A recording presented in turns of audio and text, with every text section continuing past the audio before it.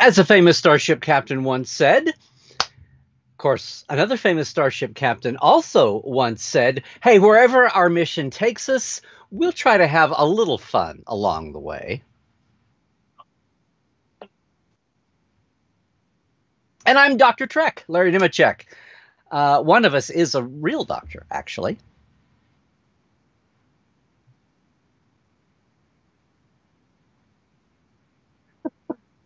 Ollie, Ollie, Ollie. Well, it's like number 46. Isn't that special enough? We're just one away from 4. Oh, no, you mean the other thing. Yay. Yes. We've got a double whammy for you today. We have a watch along. So I hope you all have seen if you haven't, I'll tell you real quick. We're doing a watch along today of the Voyager Season 4, Episode 23, episode Living Witness, which is a great Doctor episode. It's a classic, so you want to get with that. So here, it's bring your own media, right? Like we've done before. So while we get ready here, we'll jabber just a few more seconds, but get it queued up and we'll all start together, okay? It's on Netflix, it's on Hulu, it's on Amazon Prime, it's on CBS All Access, of course, / soon to be Paramount Plus in a couple of days. So it's commercial free on all those. There's other platforms where there are commercials if you want to get there. But anyway, get Living Witness queued up and we'll be launching today. But yes, we've done a few watch-alongs before. The reason we're watching this is because we have 2 guests today. We do. Yes, it's a day of firsts, Ollie. We've never had guests and a watch-along, and we've never had 2 guests together before. Yes. So, and the reason for all this is, folks, if you haven't heard, when the great DS9 documentary, What You Left Behind, was done, people were like, okay, but what about a Voyager documentary? That's exactly what every single person said. That was the first response. And now we got the answer. There is a Voyager documentary on the way from the same folks. David Zappone, his company 455 Films. He worked with Shatner. He did the Spock documentary with Adam Nimoy. They did all of Shatner's Captains, the Chaos on the Bridge. They did What You Leave Behind. And they're working on the Voyager documentary. Now, we did have, and I'm just taking this and running with it here right now. We did have my longtime friend, recent guest on the Trek Files, Lolita Faggio, down as our other guest today. The part of Lolita Faggio today is going to be played by producer, editor Joe Kornbrot on the show today, too. So we're going to have 2 folks from the documentary team. The top 2 folks are going to be with us after, here on camera with us, if all goes right. They're going to be with us after we do the watch-along to talk about the episode. Because the episode, Ollie, shows what happens if you don't get your documenting right. And it shows how malleable memory can be and how we can get things right and how we can get things wrong. Yes. And how it makes a difference in real life. Yes. Sometimes. And life support stuff. And life support, yeah. So anyway, so David and Joe will be with us to talk about the episode and talk about, it's a great Picardo show as the Doctor. You know, he has a bravura performance, and to talk about some of the documentaries they've done. And the news flash here is that the Voyager documentary, a big chunk of its funding is an Indiegogo crowdfunder that's about to launch in 2 days, with perks and everything. So they're here, and guys, we'll have the chat running, so everybody feel free to dive in and talk about the episode. You can ask about the documentary. We'll try to funnel questions here and all of that. So I'm so excited. I just can't hide it. I know. We're gonna watch Star Trek. So, folks, while we are getting along or getting ready here, make sure you have the episode queued up. So we are watching Star Trek Voyager Season 4, Episode 23. Living Witness. Get that fired up. And as we are getting this ready, I think I'd love to hear from folks. What's your favorite Doctor episode? This is a great one. And you mean the Doctor? The Doctor. Yeah. Not Doctor Who. No, not that show. We're not talking about other shows. This is a Star Trek show. What's your favorite The Doctor episode? This is a great one. What I love about this one is the crew really gets to let loose and play these different characters, and you see the Doctor kind of reacting to all of that. It's a lot of fun. Very different from the other Doctor episodes, but there's so many wonderful ones. Larry, I think one of the greatest ones, I'm blanking on the name of the episode, but when the Doctor runs the life simulation, the family simulation, what's the name of that episode? Delta Quadrant sitcom. That's what it was like WandaVision before WandaVision. Whatever that name is of that episode, it's probably my favorite, and it also... I'm blanking and I'm looking it up. I hate to admit that, but I am. It's Nathaniel says critical care. No, critical care is I think he might be saying critical care is one of his favorite. Doctors. Yes. It's right down his alley because it's a comment on. Yeah. A comment on. On the American medical system. Right. Being class-based and wealth-based. Folks, what is this episode that I'm talking about? Does anyone remember this?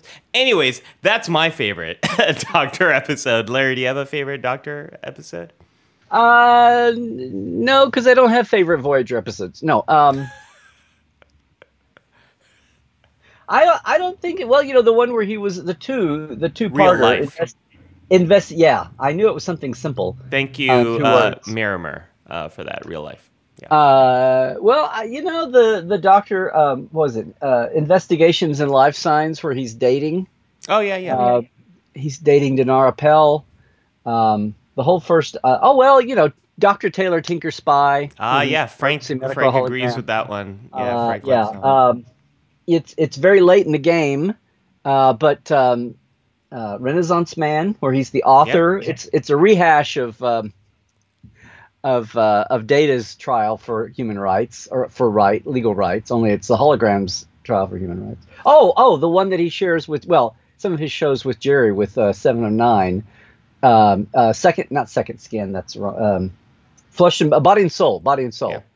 Where it's not really it's a doctor, but it's really Jerry's episode where she's got the Doctor downloaded into her 7 body. Yeah, that's a really fun one. Yeah, we're getting a lot of love for Someone to Watch Over Me,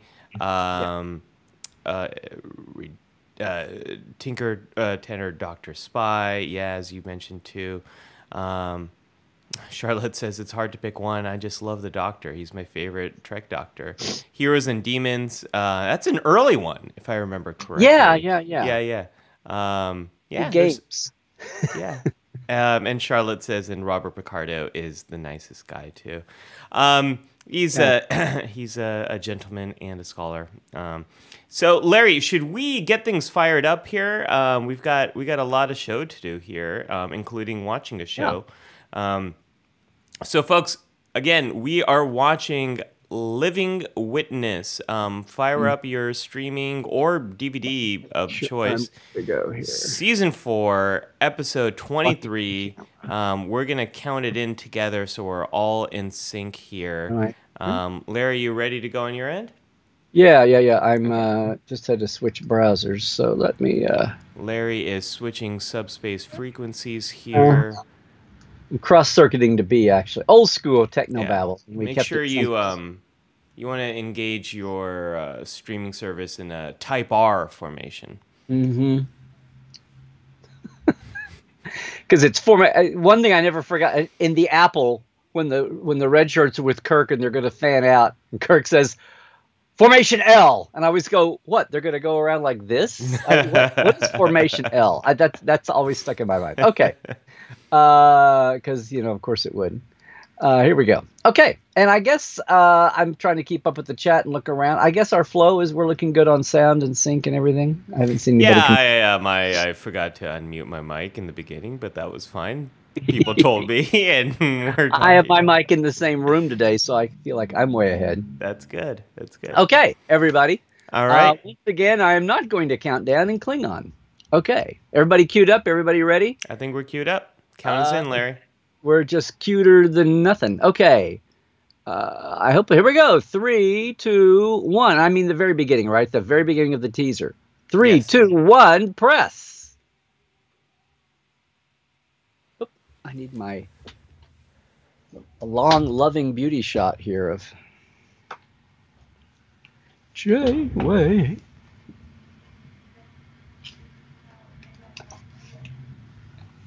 Force must be applied without apology. This is so not Federation. It's the Starfleet one. And they say Voyager never got a mirror universe show. Yeah, this is kind of a Voyager's mirror.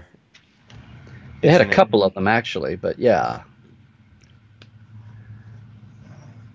What's the one? Live fast and profit, or what is that? Yeah. Live fast and die young. No. What was the one with the people who were impersonating Voyager? That was basically it. Yeah. Live fast and prosper. Is that what it was? Yeah, I think that's it. It's only one word off. Yeah.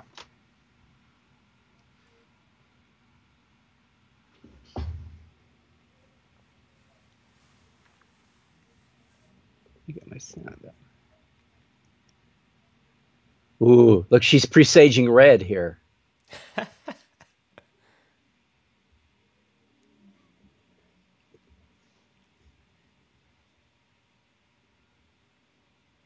I love how everybody in the galaxy uses the same. They all have the same docking collars, and they all know what a light year is. Okay.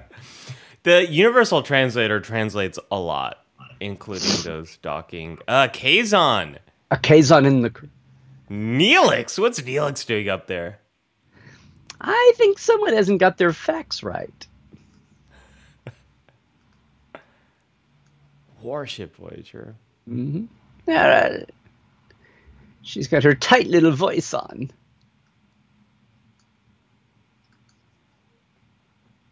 Chakotay.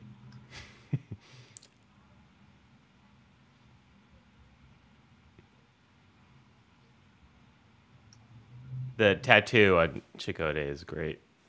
Biogenic weapons? Oh my gosh. This is very Mirror Universe. It's very restrained. Look at the ceiling piece. I mean, they've done subtle things with the see that cross piece. Libby says Neelix is on the bridge cooking up trouble.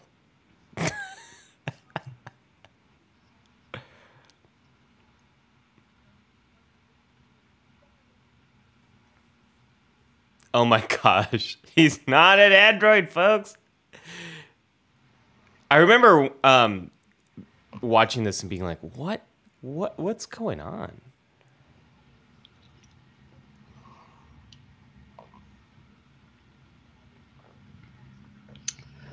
Handfire.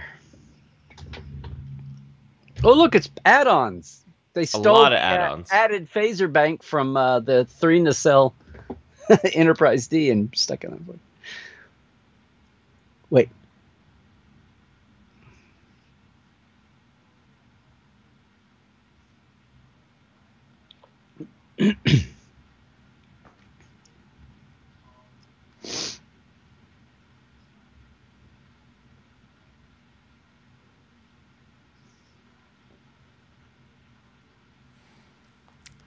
Miramur says it's the alternative facts universe.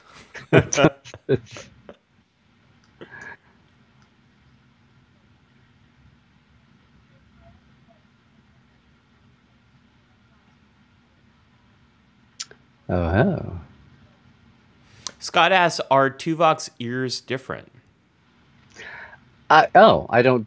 There's a lot of subtle stuff that was done. I didn't remember that. I'll take a look and We'll take a close look, Scott. If it's We're gonna very inspect obvious. those ears very closely. All right. Well, Larry, I is mean, this usually on a watch along, I don't do a distinct K factor, or K3 factor, but I've got a few notes here with us just to have some fun. Ian says, funny how photonic is much eviler than photons. Photons be dead. Yeah. So, Larry, this is a good time. I think this is our first Voyager watch along. If I'm right, is that right? Gosh, we've been at this for 40 years. I forget the early ones. We did TOS. We've done 2 DS9. We've done TNG with. Well, Tapestry. Look at you keep the what a great day to do a Voyager on the day we have Voyager people. Yes, no, it makes sense. I have a very hard time deciding between which intro is my favorite between Deep Space Nine and Voyager. It always bugged me that TNG didn't really get its own theme until like First Contact, and I love how unique the themes are to Deep Space Nine and Voyager. The intro sequence is just so beautiful. I can't decide which one I love more. I know, and I remember thinking back, and I still will say this: they wanted the DS9 theme to be very languid and lonely. Mm-hmm. So today, 30 years later, it's really languid and lonely. But I get shot for saying that. So, oh look, we're back. Oh look, they have the warp core thingy that the plasma coil injector from the TNG set back there. Okay. Oh, little mini K3. I just now realized that. Yeah.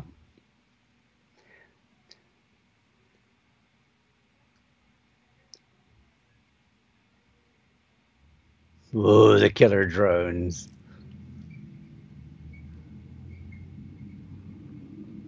Species assimilated? The impressed labor. Oh my gosh.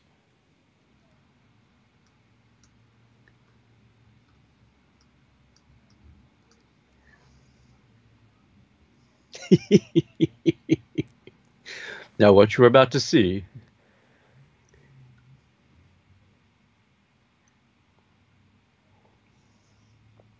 That's it. Oh my gosh. I think his ears are more pointy. Yes, they are. Oh yeah, when they've got studs or something. Oh yeah. Yeah. And the evil smile, they're having so much fun. Well, you get to, for the actors, it's what you get to do on a mirror type shows. You the gloves.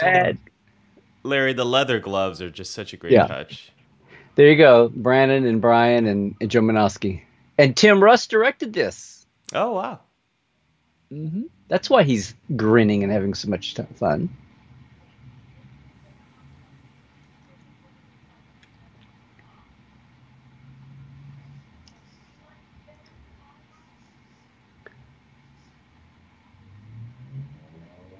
Ensign Kazon. Ensign Kazon. Didn't think they'd be using that wig anytime soon. I'm surprised the Kazon isn't higher rank than Kim.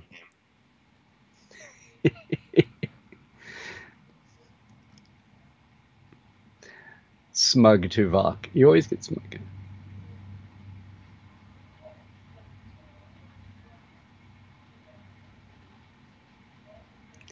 You ever notice how they always Chakotay and Kim get paired up for things? Like Timeless, like... Oh, yeah. The big shows. Oh, he's got sloppy hair. Yeah, well, when you're evil torturing, your hair gets sloppy. I'm a mammoth piece. This is so good. This is the show they brought Q in to do his makeup, his tattoo. Chakotay reminds me a lot of Klingon. Mm-hmm.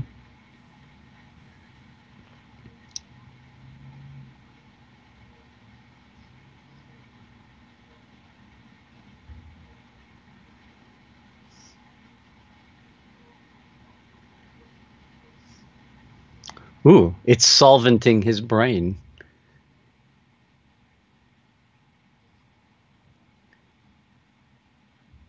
Oh my gosh. It's brutal.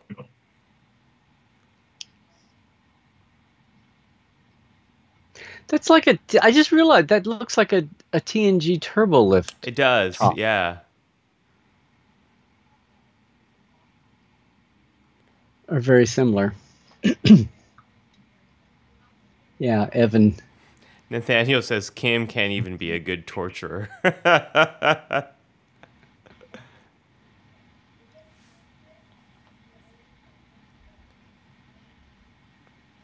Well, stop reading and get back to your work.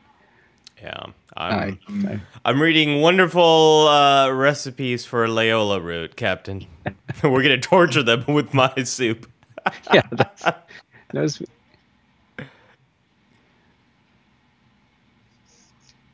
You're not giving Paris much different to do.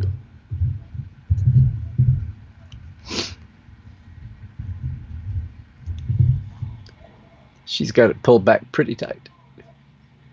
Not the Borg activation The sequence. Borg activation sequence. The BAS.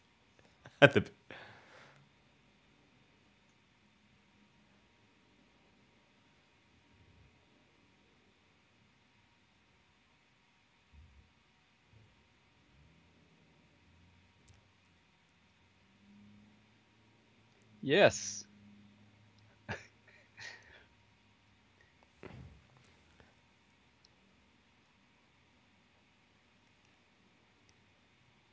They've assimilated. Oh wait, I mean they've adapted.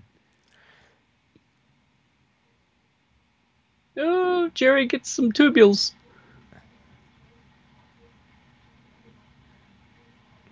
It's interesting when to think about this, because how would all of this work? How would they be so powerful that they could overtake the Borg? And does this culture not have much knowledge of the Borg and how they work? I mean, I know we're 700 years in the future. Mm-hmm. We don't know that yet, but yeah. Oh, they said in the that's teaser. Right. That's right. Yeah, it's not. Doesn't. Chamber 19. This is so mirror universe, Larry. Well, sometimes the mirror universe is a little flamboyant, even without all the gold of Discovery. And this is like a real tightly. Nobody's really vamping and camping. They've got it really tightly wound so far. Kate is especially playing the smirky Kim. Mm-hmm.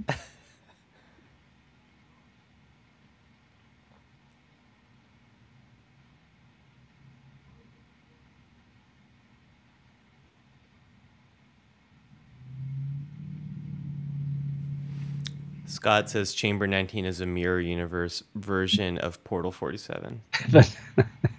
And don't you believe it. Don't you forget it. I see Evan here said those black gloves very Bester. Speaking of Larry, speaking of mirror universe, we don't get any vision of a TNG mirror universe. Were there ever any plans to revisit that? No, I mean, it's really strange. I mean, actually, it's unfolded this way now, but back in the day, mirror universe was considered a very TOS thing, and Next Gen tried not to do those stories, especially in the beginning. After the season 1. Right. Well, that was really even out of the gate. And then they did Romulans because they were desperate because the Ferengi bombed and they didn't have the Borg ready to go. So they had to put the Romulans into places running enemies. But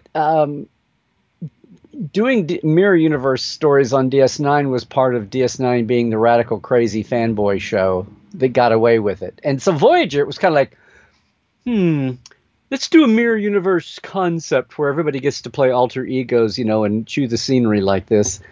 But let's not have it be the mirror universe. Let's be more creative than that. I mean, that's kind of the attitude. like, oh, we can do better than what the crazy original series did. I'm sad to say that's kind of the attitude. And oh, look, it's the mess hall without tables. That's very evil. Yeah. Everyone has to stand to eat their food.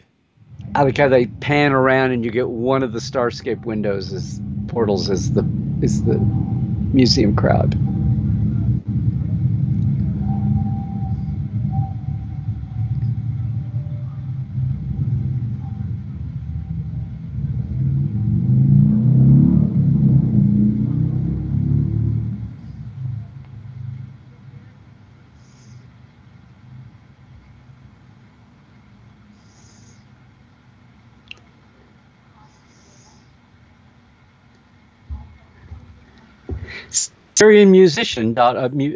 Museum.org. Yeah. Now here's a mini K3. I've mentioned it before. When you get that reverse shot of the steps coming into the museum, this set was so big. This set was reused as a lab, as a body lab in Insurrection on a movie. Yeah. I remember they you redressed it. But yeah, there you go. Bang. That set there was very famously, they had the body tables down below. Which came first? Oh, this. It was built for this. Yeah. And I think they funneled some extra money to it. That's why it's sort of a massive cool set. It's a huge budget, Larry. The camera is lovingly trying to get every inch of this set in. Yeah. Larry, that's a huge budget for a Voyager episode. Well, this one time they amortized the cost out because they had already planned to reuse it for Insurrection. Oh, wonderful. Yeah, it was planned that way. I love the creativity of budgets for productions.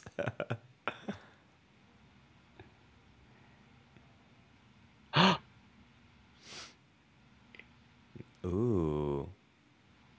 We're having a historical, philosophical. Yeah. I have Kyrian friends.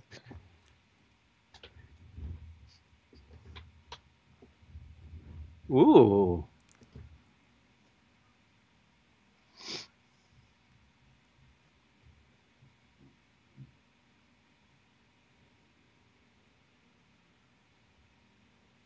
The Kess of Ruins.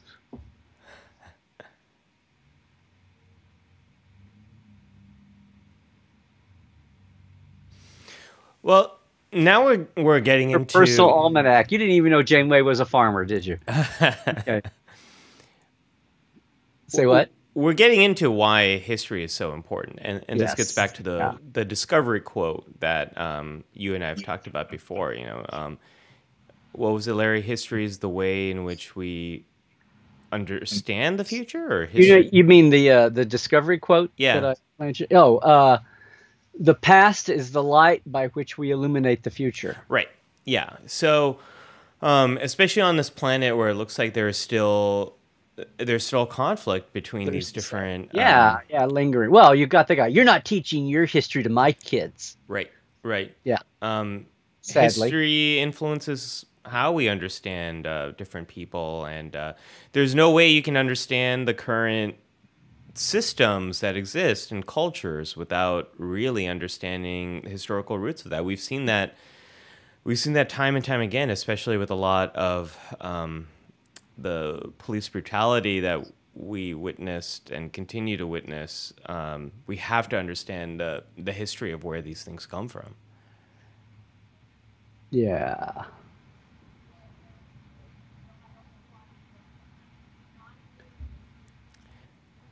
That's a good idea, to use superior tools to try to fix. Sometimes that's all you're allowed, all you've got. Far more. You think he wouldn't be the only one working on this? Nope. He's got a historic Voyager console there. Cairo says they got the warp core surprisingly correct. It probably also would have cost too much money to change the look. For that. It's a 2-tiered set.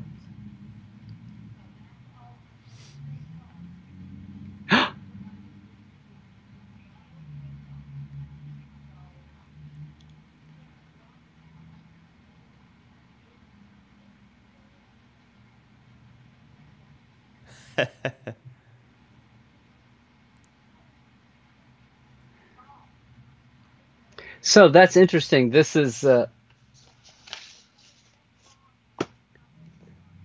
he's talking about his mobile emitter, which he still. Oh yeah, that's right. It's his late fourth season. He'd had it for a year and a half.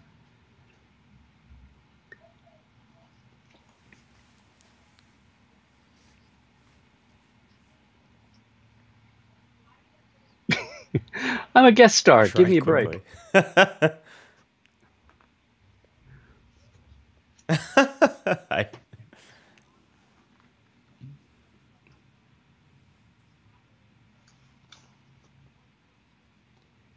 Attack parties.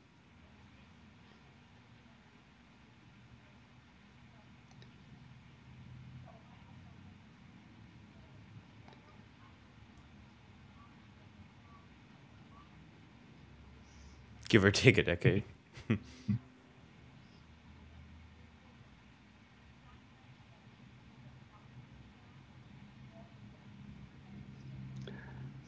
Plus, it's alliterative.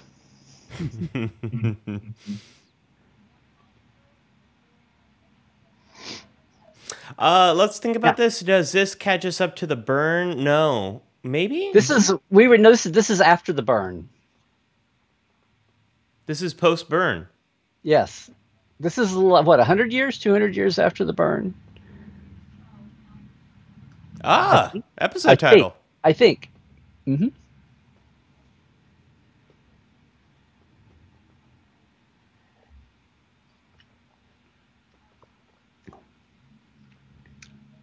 Even my ego wouldn't say that.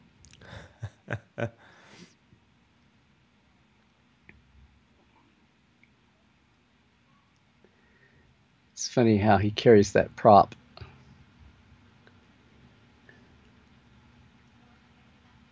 Oh, look, it's a big set we spent a lot of money on. Okay, we'll show it one more time. I guess they have hollow projectors in the museum as well. Larry, I think your mobile emitter is also offline. So we hear you, but your visual is frozen. Oh, no. Oh, it is. Okay. Oh, should I do? Should I... Am I frozen in the Skype window as well? Yeah, you're frozen in the Skype window. We can hear you. We hear you just fine. Right. Okay, I'm going to back in and out of Skype. You may get the blue S. If I'm not going to unstick.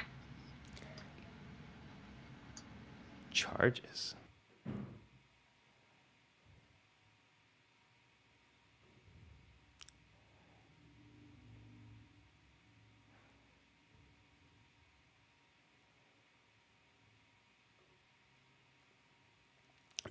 Nathaniel, that's a really great point about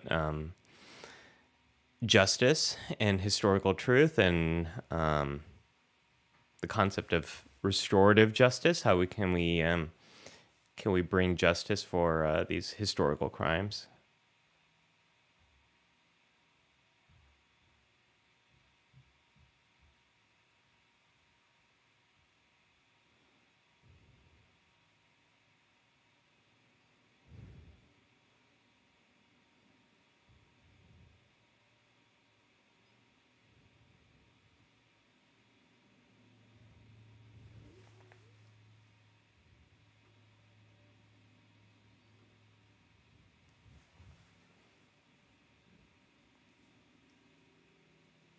Instead of chasing the female ensigns.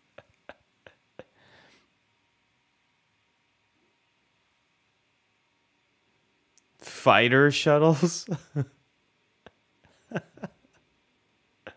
Hedgehog? Oh my gosh, they're brutal.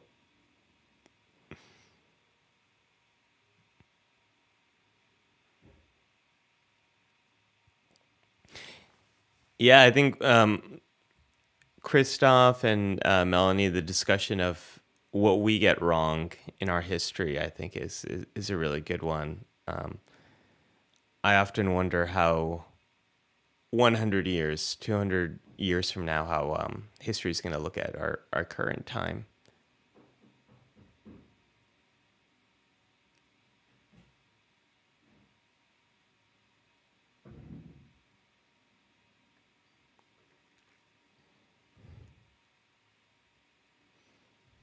All right.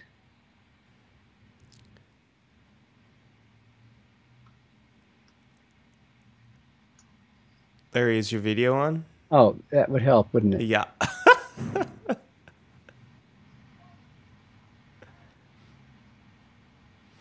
Rose is asking what time are we at the video? Rose, we have about 21 minutes left in the video. We're about at the halfway point here. Mm-hmm.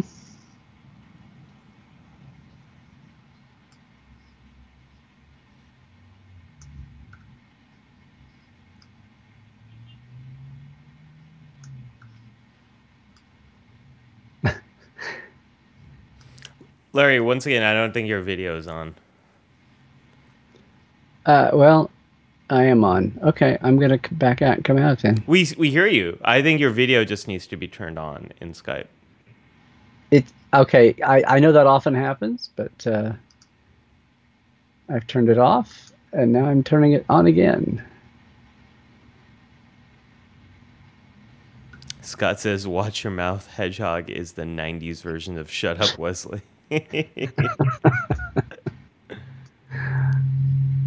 Okay, I'm gonna back out and come in again.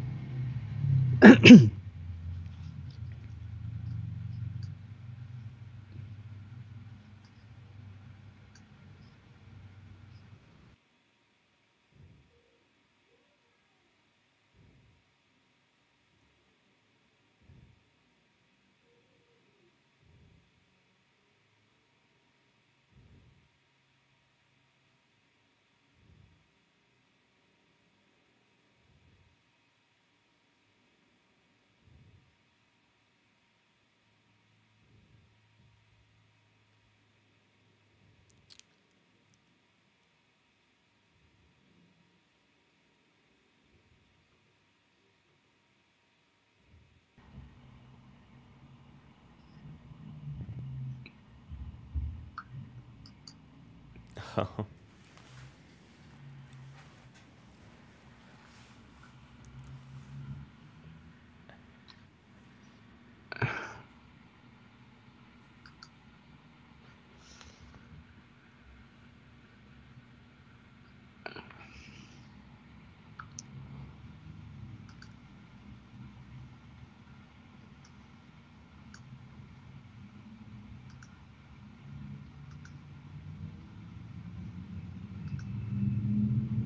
Hmm.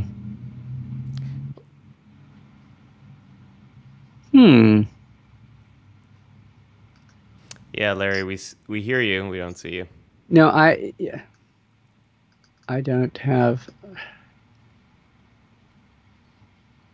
Well, that's interesting.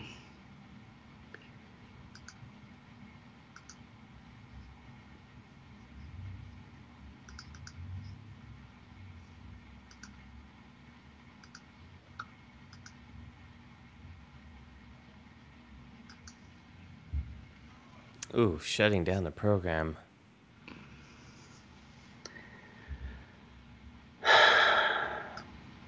Well, so this is the thing about what makes it so challenging. It's very hard to be open to ideas that might conflict with everything you grew up with and everything you were taught. Especially if you went to a lot of effort to think that you were looking at all, alternatives, and you're open-minded, and you had cool props in your set dressing. Not only do we have this, we have this psychological immune system that tries to find ways to justify our actions and make our actions consistent with our beliefs. But we also, memory is a very constructed thing. It can change with time. Memory is like a Wikipedia article. It can be changed by anyone. And so memory is fallible, and so is our understanding of history. And we want to remain consistent with the things that we've believed our whole lives. Mm-hmm. I wouldn't just display the phaser like that. Maybe it just doesn't have any energy in there. It's just, yeah, it's just a, it's one of the bad props that didn't get painted right. What do you mean? It's that tricorder.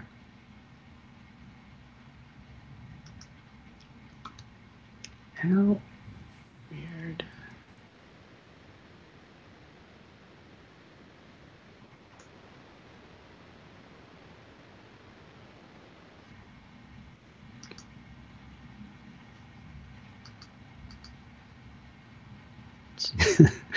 It's you again. No, it's you.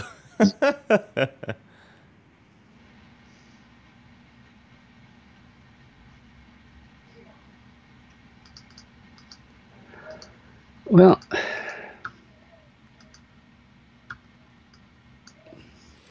Scott just shared a wonderful Carl Sagan quotation. The truth may be puzzling. It may take some work to grapple with. It may be counterintuitive. It may deeply contradict. It may contradict deeply held prejudices. It may not be consonant with what we desperately want to be true, but our preferences do not determine what's true.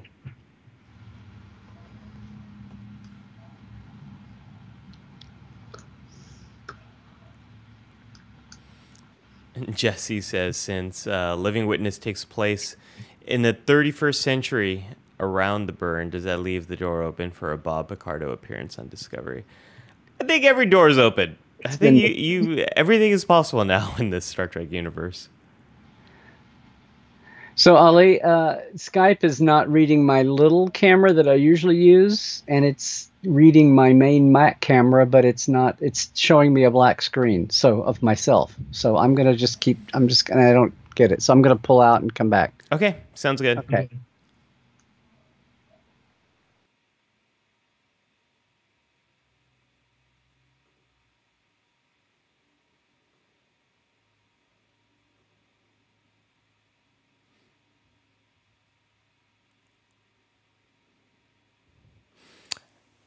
Daniel, your question about is that why conspiracy theories pop up? I mean, maybe you can do another episode of Live Sport Live on conspiracy theories. I think that's a cool idea. There's a lot of reasons why they pop up, and one of the reasons why is the stories are usually very compelling. The conspiracy stories that come up they can have a lot of hooks that make it easy to remember. They're compelling stories, and then once you are also connected with other people who believe those stories and you have that sort of a support network, it's very hard to get those ideas sort of out of your head. But I think that's a great idea. Maybe we should do that as an episode in the future. Oh, he got the captain's hair right.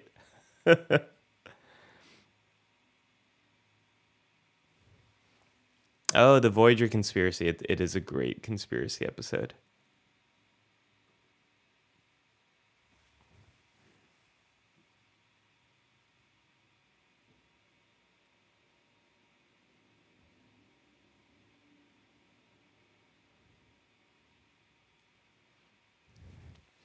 Yeah, Nathaniel, your point here is a good one. One of the problems I have with this episode is that we don't really come to an understanding of the events. We merely get another perspective, one provided by the EMH. His views could be itself idealized. I think you're right, and I think that's a problem with history. There is no absolute truth. We're doing our best to understand given all the perspectives and all the information we have at hand.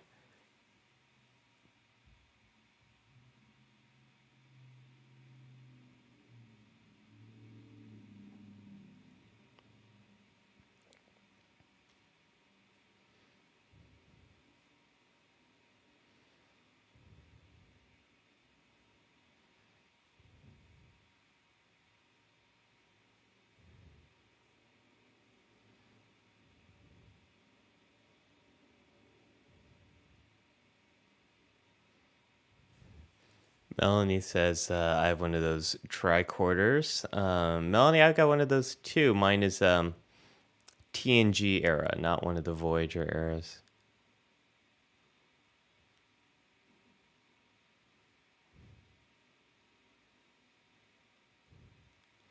That actor's voice is very familiar. I think he's definitely played another character on, maybe even on Voyager.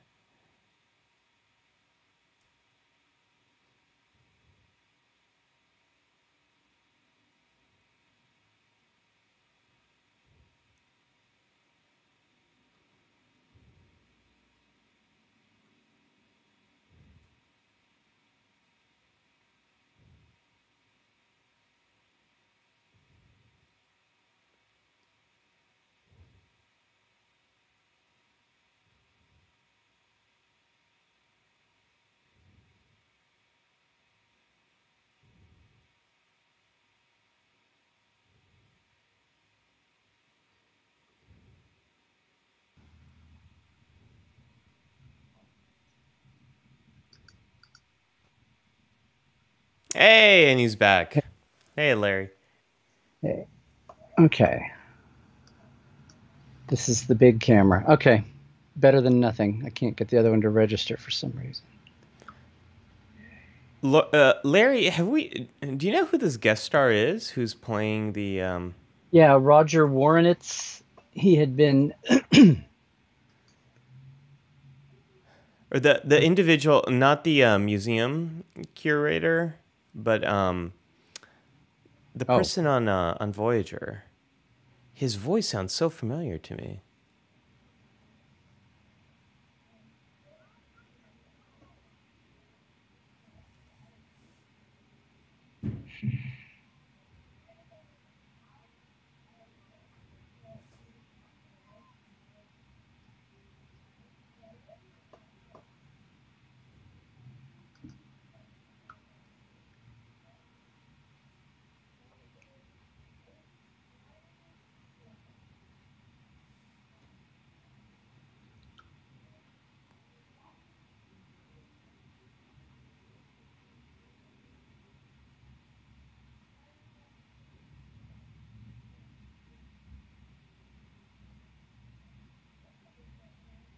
except my diction.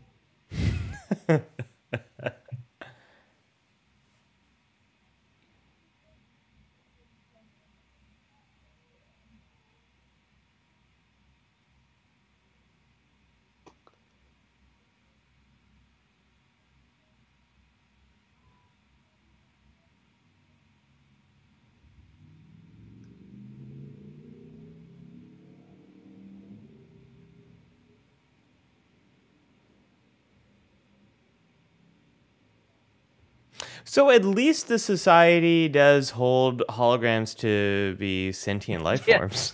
The good news is we'll treat you as an equal being. The bad news is we'll treat you as a maligned equal being. And probably kill you.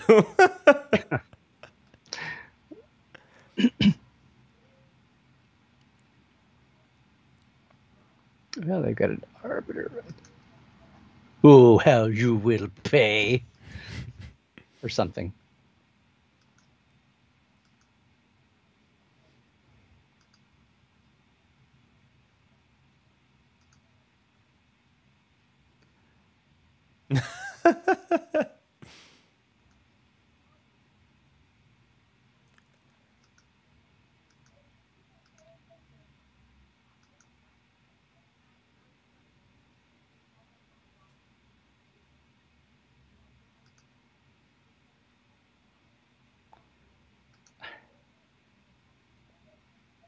Transport up. She's not nearly as famous as O'Brien. The most important Starfleet officer ever.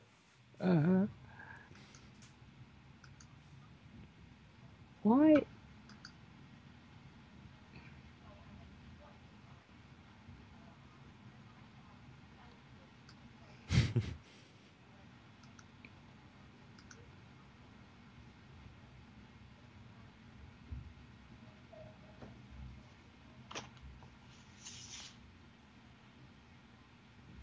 Yeah, notice that she's not in this episode. I think this is she's pregnant or having her baby. It's Roxanne, not B'Elanna. Right. There's both.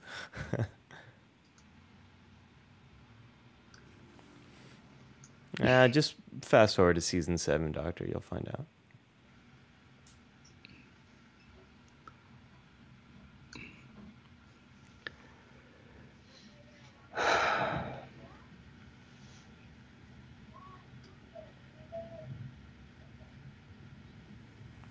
There are a few good episodes like this, Larry, of these small moment encounters Voyager has with other cultures and the long-term consequences of that. My other favorite one is man, I'm not doing well with the episode names today, Larry. It's okay. It's just Voyager. The Voyager is frozen in the atmosphere, Voyager's momentarily stuck in the atmosphere, but affects the a wink of an eye or blink yes, of an eye. blink of an eye. Yeah, yeah, Big difference. yeah. A wink of an eye and a blink of an eye. Yeah. No, I mean one's the original series, one's Voyager. Are they sword fighting? No, wait. Oh, they're just. This is our big mob of 4 extras. Okay.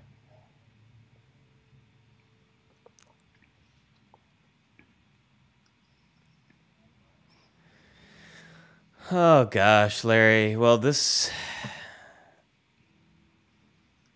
Not the Akutagrams. Don't take down the Akutagrams. What are we...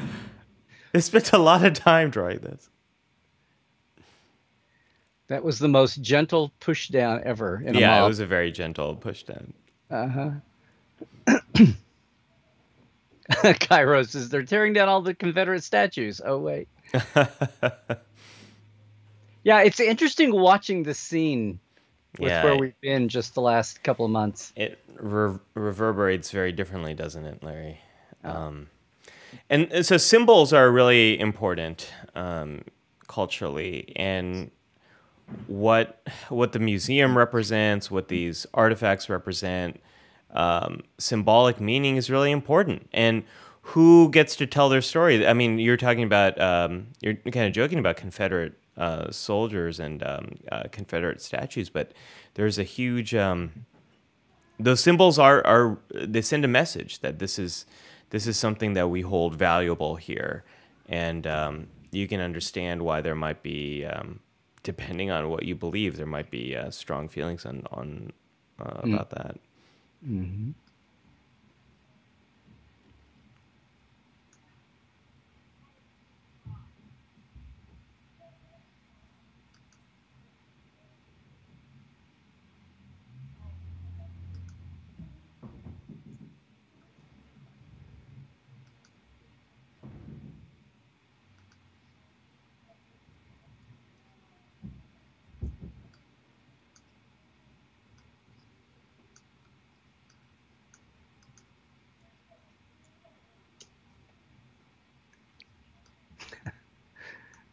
It's a big building with doctors and nurses, but that's not important right now.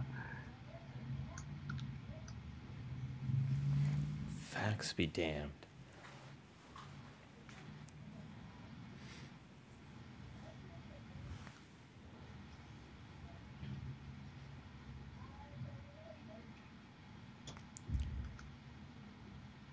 Watch me.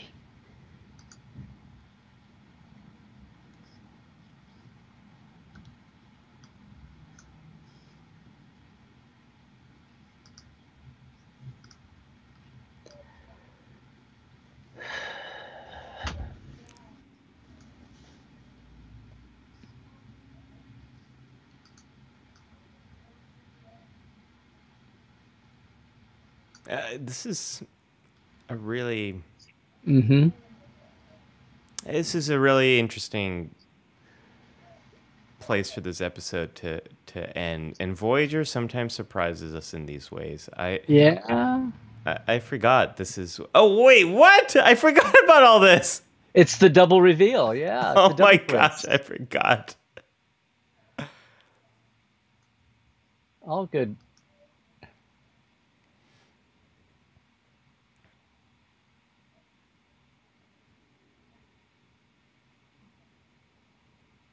And our own triumphant new soundtrack. The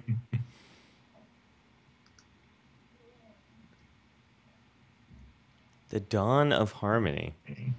Sounds like a rejected name for Star Trek The Dawn of 5 or something. That will be an episode title for Strange New Worlds. Yeah. The Dawn of Harmony. You're still getting my camera feed, Yeah, right? yeah, you're good. You're good, Larry. Okay. It's just been some weird stuff going on today. Oh, look, it's his fourth season PR shot. Okay. Okay. Well, that was really lovely. I really enjoyed watching that one, Larry. There's well, thanks. Because it's too late to repick now. Yeah.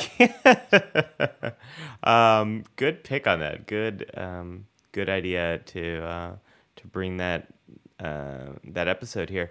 There's a great point there that I want to ask our guests about. How much does it matter to get the facts right versus for people who are involved to tell their story? Mm-hmm. And I think there's you're never gonna get when someone is telling their story. And the German version. When someone's telling their story, you're never gonna get the 100% truth because we can't go back in time. We aren't holograms that can be brought forward in time and tell exactly what happened. Be a living witness. Yeah, you can't have a living witness to the past. However, people can tell their story and tell their story how they see it. And there'll be inaccuracies there, but if we can capture enough stories from enough people, through that does some larger truth emerge. And I think that's part of what's going to be the journey with this Voyager documentary. Yeah. Speaking of that, are you seeing Dave and you've got the life support? Yeah, let me check here. They're there, and they're each under their own name. Can you have them either send me a message or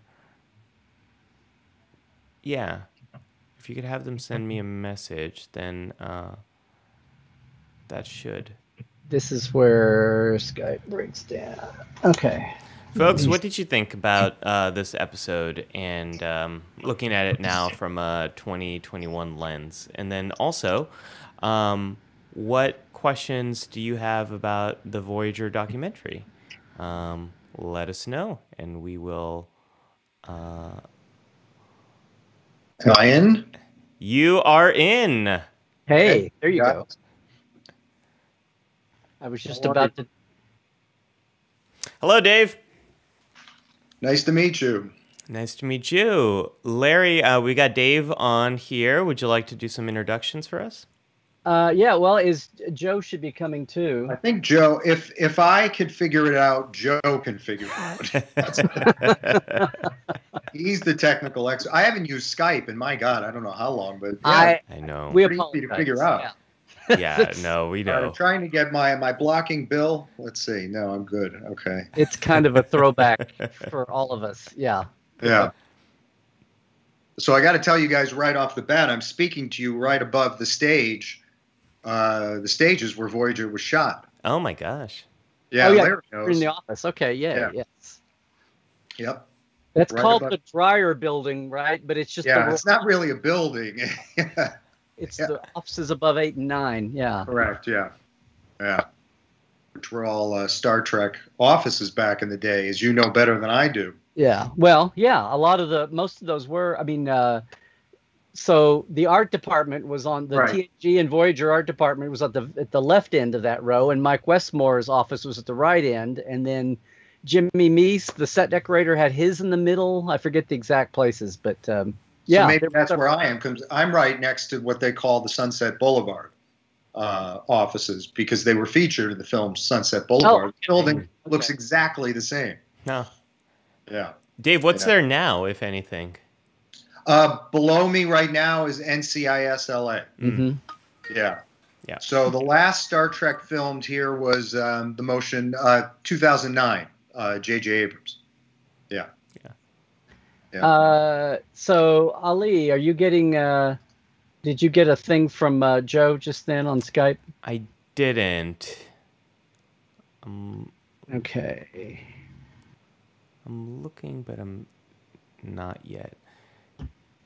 So, Dave, we just watched Living Witness. By the way, I'm Ali Mattu. Good to meet you. Thanks for being on.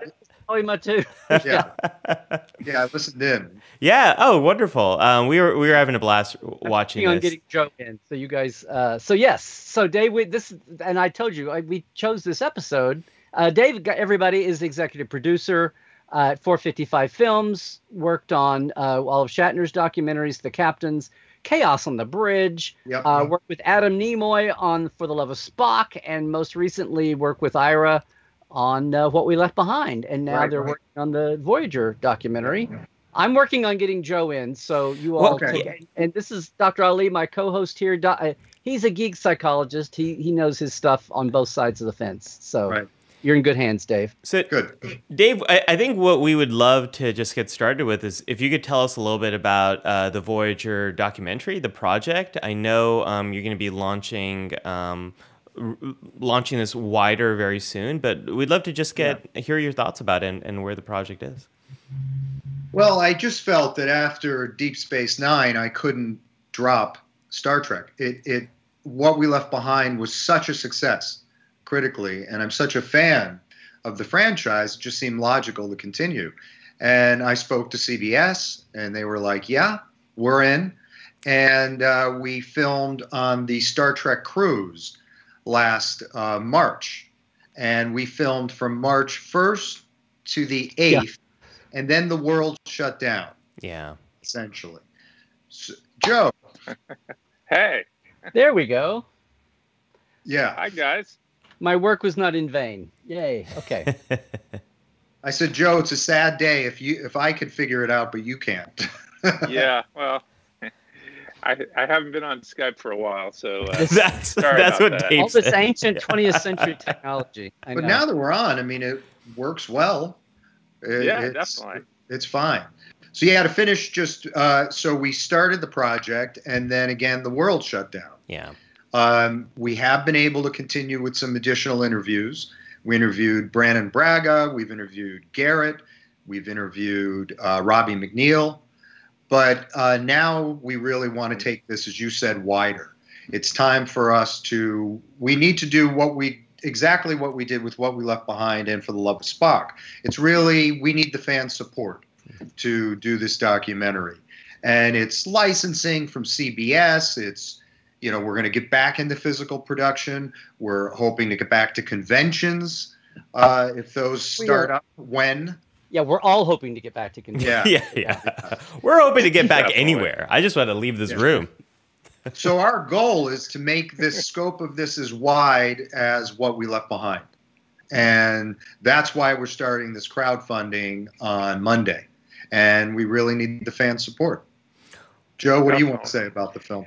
Yeah. Well, the big difference, besides them being a different series between What We Left Behind and the Voyager doc, is What We Left Behind, we actually started in 2013. Yeah. And we're shooting interviews on the side every, couple times a year for a few years. So we already had a bunch of material that we've put together. And then based on our crowdfunding experience with What We Left Behind, it allowed us to open the scope of the film up, and we shot a lot more in-depth interviews and with a lot more focus. So we don't have that backlog like we had with What We Left Behind, but we do have more focus, and we've been doing our research and preparing for what we think are the themes.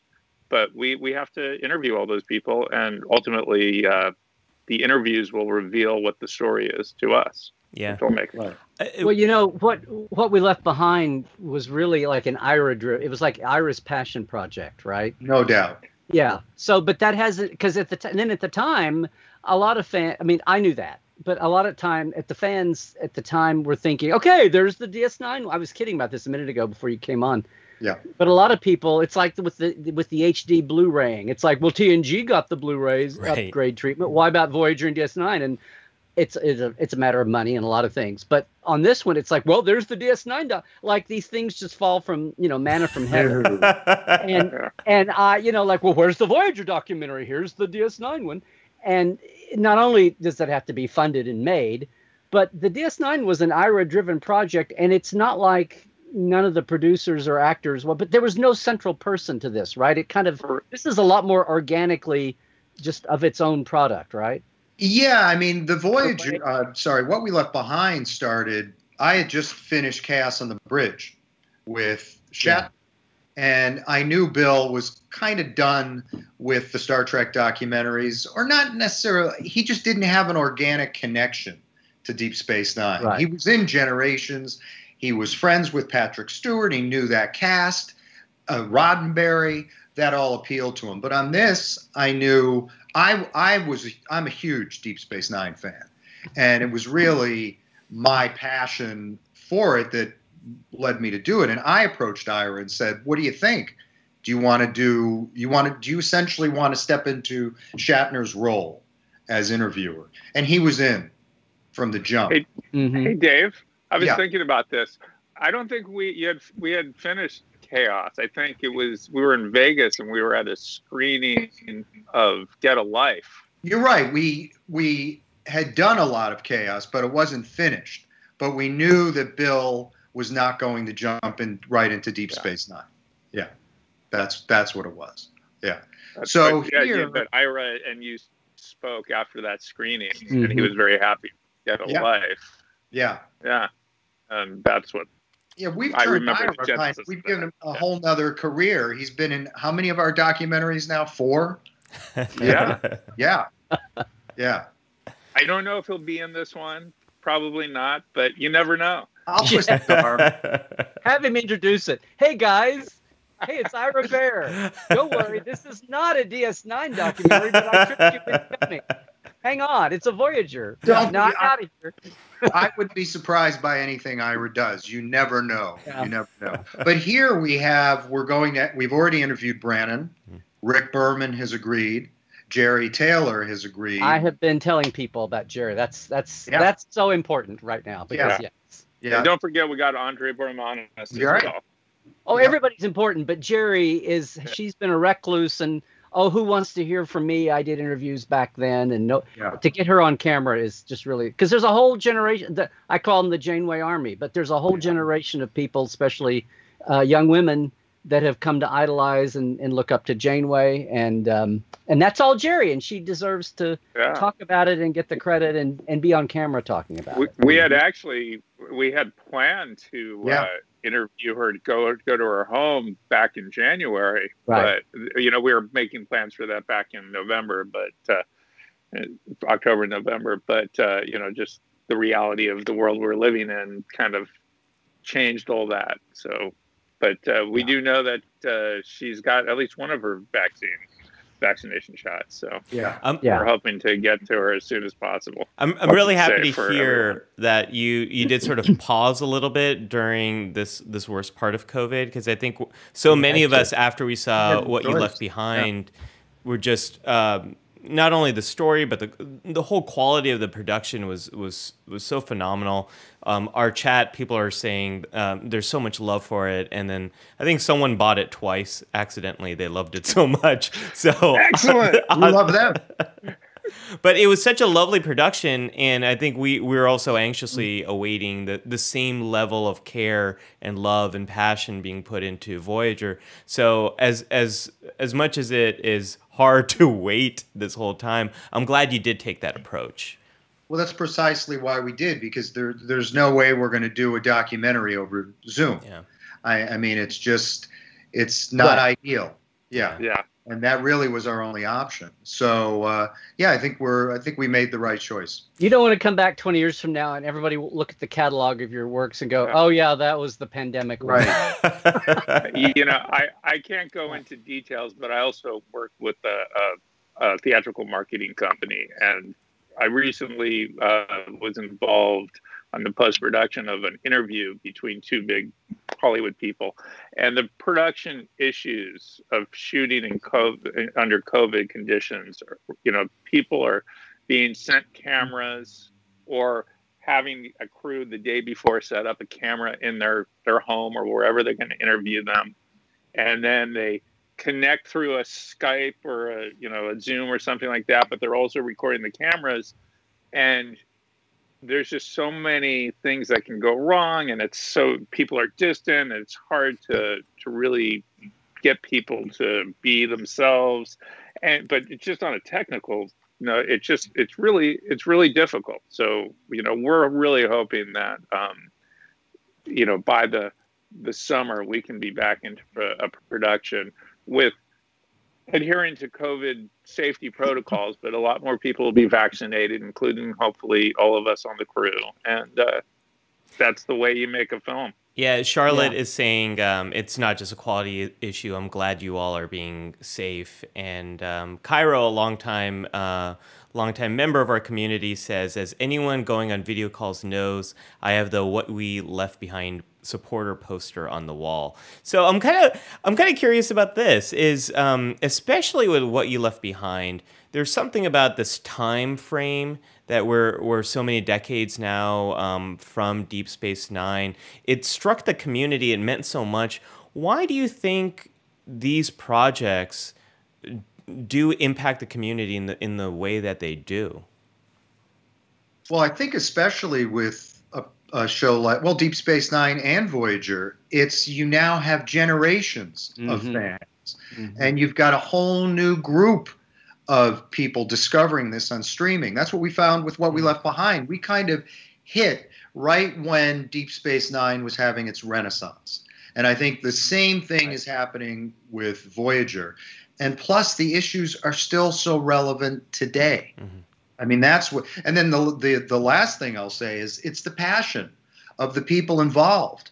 All of the actors, all of the writers, everybody wants to do this and memorialize this show. Well, so how many Star Trek people, creatives, have you not just actors, but especially backstage, have you talked to where they've had, and it's a documentary, so 20 years have gone by, 30 years have gone by, they've had other work, they're a functioning, perfectly fine, creative, functioning industry person, but they'll still say 20 years later, 30 years later, like, yes, thank you for my paycheck, for my health benefits and all that, but nothing compares to my Star Trek time. That's the Okudas, that's Herman Zimmerman, Dennis McCarthy, all of these people, David Livingston. And by the way, we plan to talk to a lot of these people on Voyager. Well, you have to keep in mind, all the shows were separate, but all those people that you just mentioned, they worked on all those shows. They were together for 15, 17 years. Yeah. They were a family. I mean, I've worked with a lot. I mean, I've worked with Dave now for almost a decade now. And that's a relationship. That transcends just we're working together. Yeah. I mean, he and I have a unique thing where we choose to work together. We have our other things that we do as well.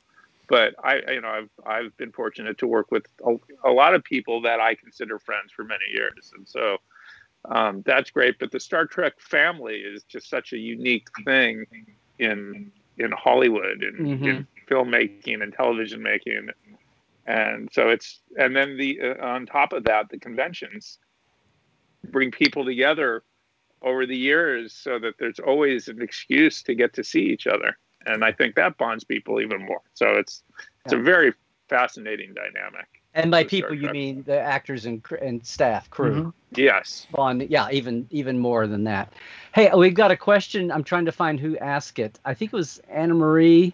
So, Dave, this is for you, and I meant to ask you this too when it came up. Yeah. So, do you remember we were laughing about how you pitched a script back in the day that you got a rejection from Lolita when she was script coordinator? You remember somebody? They asked what if you remember what the plot was, your pitch for TNG. I don't know if I really want to get into it. It actually ended up.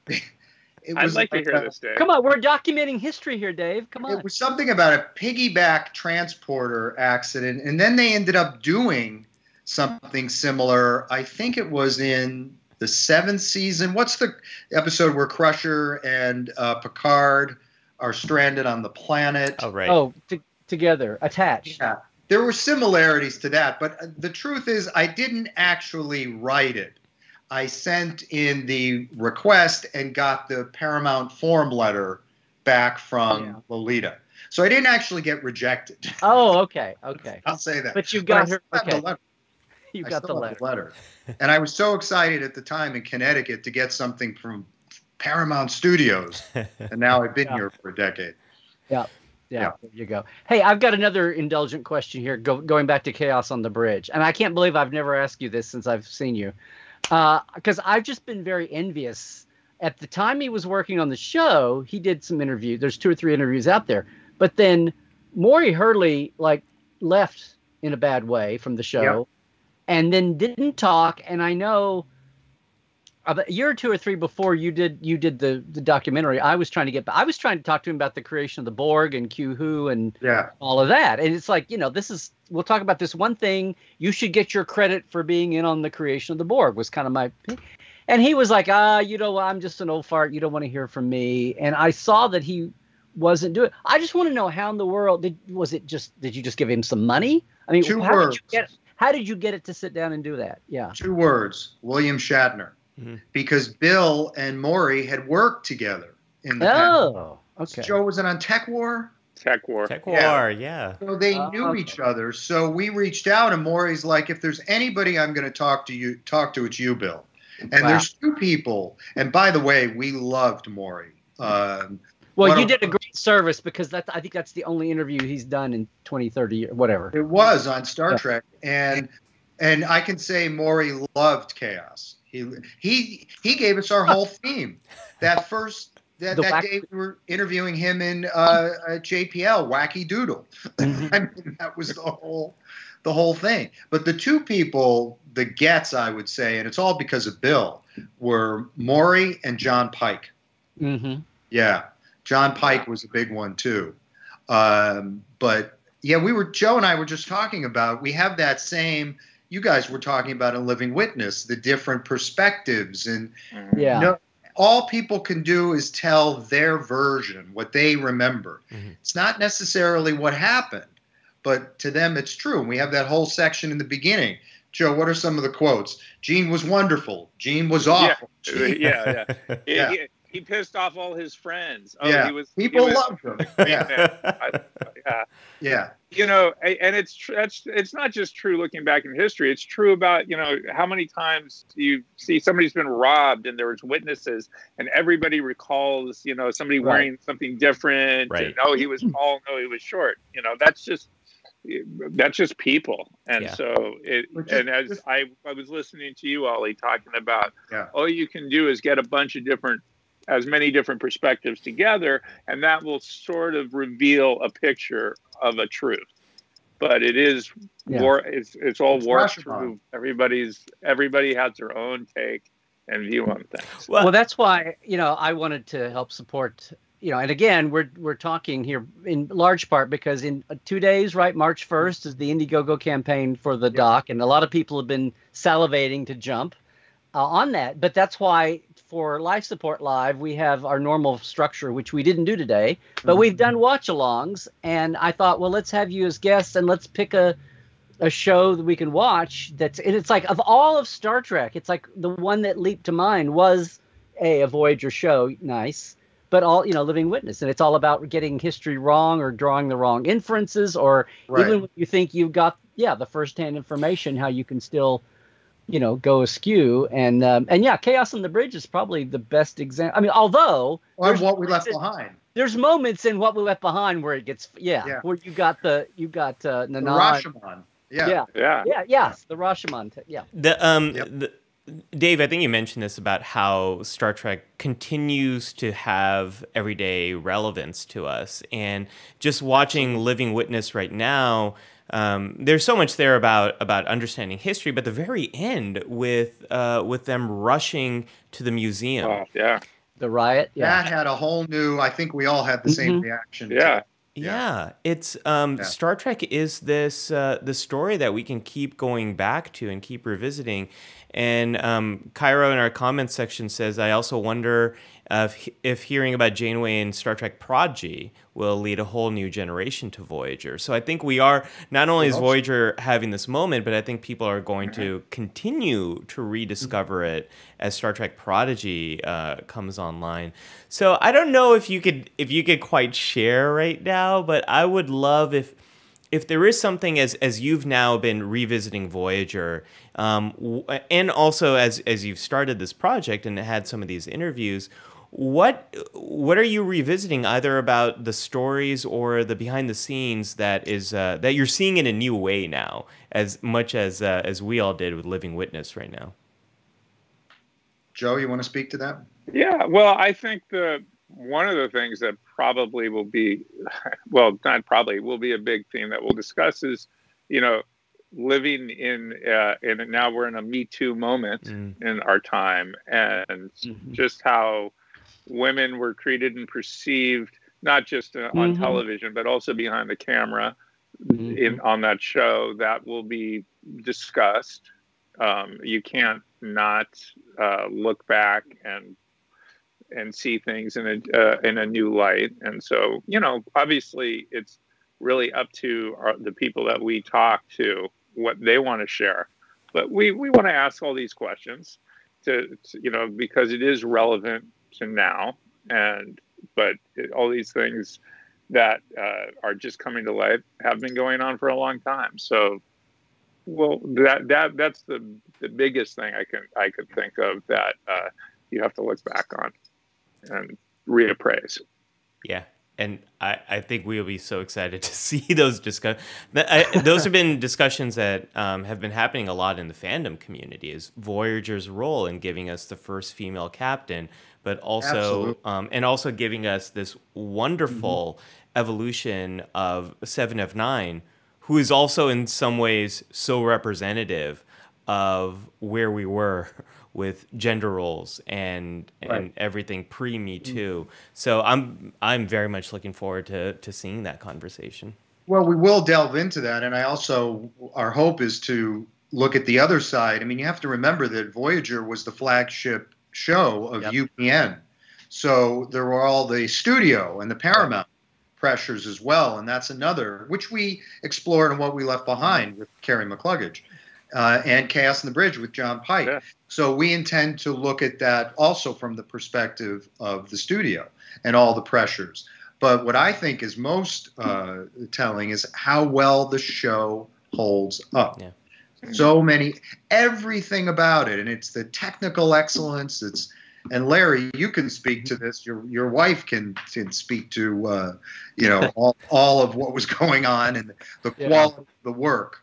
And it really shines. And it's also, as I said, it's the pride of the actors. Kate is so proud of the influence that Janeway has had. And Joe's shirt is actually, I'm in the middle of emailing them right now. That's a major place where Voyager had a tremendous impact. Mm-hmm. And Roxanne is so humble. And she's off being working director right now, But I mean, she just takes once or twice she'll do a convention a year, and she always loves it. But she's like, I'm working director. I'm not going to cons and signing and talking to fans in long lines. But B'Elanna, I mean, B'Elanna is a character even. And I guess somewhere along the way, not to divert too much, but I guess you're going to kind of get into the tragedy of Jennifer and Absolutely. Kes. We're definitely, yes. I mean, Jennifer and Kes are an important part of the show, and she's excellent. I mean, she has some great episodes when especially when they write for her, when they really give her a good story. She did great. And Elogium and Warlord and Warlord was pretty spectacular. Elogium, she had a lot to do in that, And I got to say, to switch gears a little bit. We interviewed Robbie McNeil, and he loves Threshold, and I can see why. I mean, the end might be a little wacky, but he gets to do a lot. He gets to show a lot of range as an actor in that episode. And we all think of the salamander babies, but if you go back and think, the other 95% of the show is really a creepy Brannon horror show, and he pulls and Robbie pulls it off. The staff. ripping his tongue off and all of that is. That's an episode we were going to delve into in Tuvix, of course. Oh, yeah. Tuvix, yes. Tuvix. Yeah. Yeah. I hope. Well, you were talking about the network. Now, this is all. It's like, oh, I'm suddenly caring about Voyager again. No, the whole thing. And I remember you mentioned Janet. I remember her coming home every day and going, they're watering it down. They're watering it down. And where the pilot was versus the next 3 or 4 shows, and how the network made them back off of they set all the conflict up to have conflict because they're going away from Klingons and Romulans, and there's nothing familiar. It's all, we've got to carry our conflict with us. Yeah. But then everything that was inherent all got, oh, look, the Maquis and the Starfleet, they're just, they got along. B'Elanna punches out Tom, the engineer, and then Carrie, and then, a show or two later, it's mostly over with, except for Seska, who's really a spy and not a Maquis anyway. I mean, Well, as Ira is fond of saying, Voyager drew all of the studio's fire. Yeah. So Deep Space Nine kind of just got to do, they kind of left it alone. And all the attention was focused on Voyager because it was the flagship. Better or worse. Yeah. I mean, from the studio perspective, they were really very concerned about Kate's hair. Yeah. So that was a priority for them, So which it showed in the episodes. I mean, the constant evolution of Kate's hair. Well, Larry, you mentioned conflict twice. The pilot, she had her wave shot. Yeah, and then the bun came later, and they had to go back to reshoots on location. It was unbelievable. Yeah. Well, I heard Tuvix Evoke, which is one of my favorite episodes. And Larry, you were talking about conflict here. I think Tuvix is such where Tuvix ends is such a dark and difficult place and such an impossible decision. And one of the things that sticks out to me as I revisit Voyager is I remember Voyager when I first saw it as being this happier Trek. But when you do delve into the episodes, there is such diversity of darker storylines, and you have Bride of Chaotica, but you also have things like Tuvix and or Death Wish. Yes, one of my personal favorites. Yes.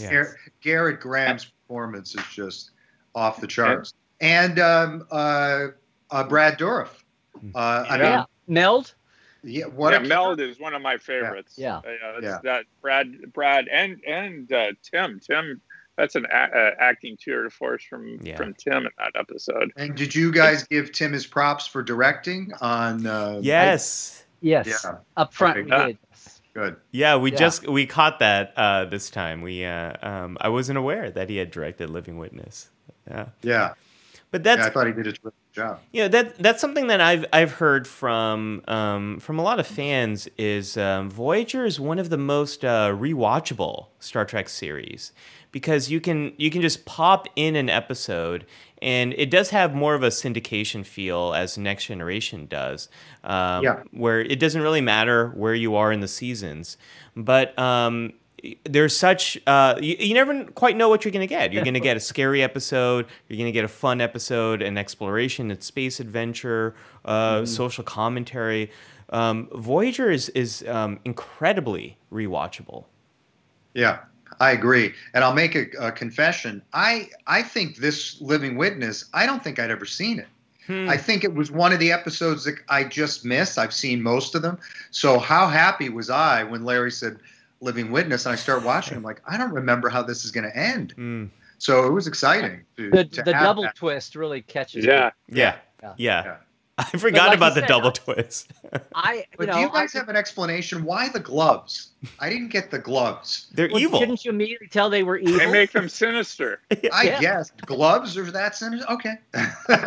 Gloves when you don't need them are sinister, I think. And it's a gloveless universe. No one else ever has gloves. So and they had an almost stormtrooper vibe to them. A little SS feel. So. And it was good to let them do their mirror universe thing. Essentially, the actors must have loved that. Yeah. I laugh about how Next Gen and DS9 and Voyager don't have a mirror universe. I was saying during our commentary that it's another case of where, TNG didn't lean on anything original series, and the Mirror Universe was they probably thought, they probably thought at the time out of the gate it was so hokey.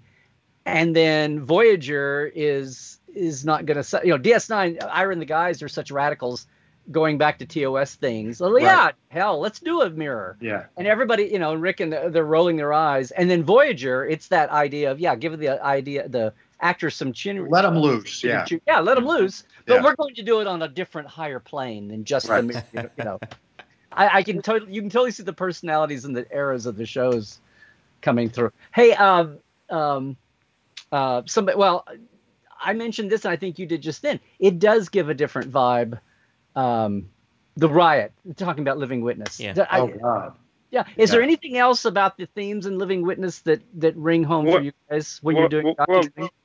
Dave and I were talking about this earlier too. Another line that happens that resonates before the riot that resonates is that the conflict between the two races and it's always about race. And so to put it into context, the one thing with what we left behind when we went back and brought up a couple episodes from Deep Space Nine, and a lot of people, fans and comments said, "Oh, the show was so prescient," and the show was so prescient. And this is one where people say, "Oh, the show is so prescient," and it's really not prescient. I mean, there's first of all, Star Trek writers they know literature, they know history, they're very learned people, and they understand human nature. And there's plenty of examples of human nature of these things throughout our history. So they were just drawing upon that.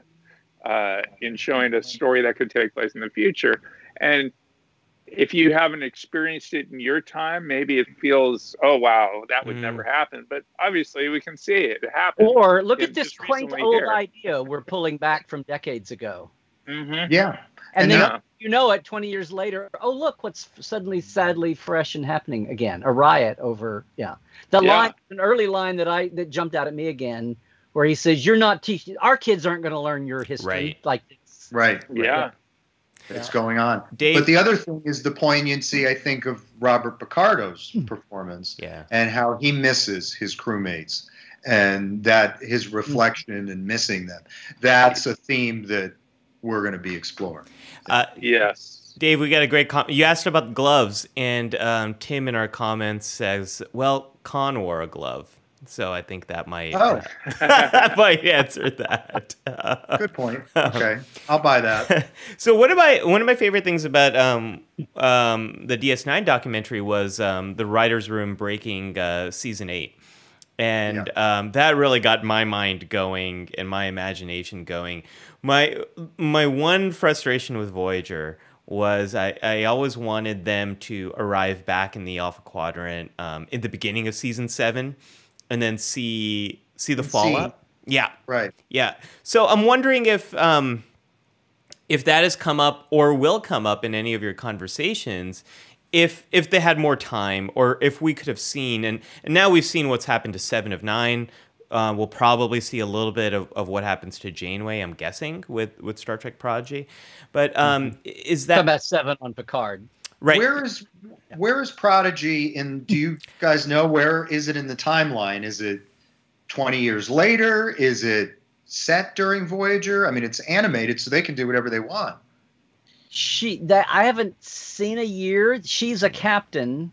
They were saying admiral, but then I saw references to captain in the press this week. So I haven't heard anybody say exact, but it's at least.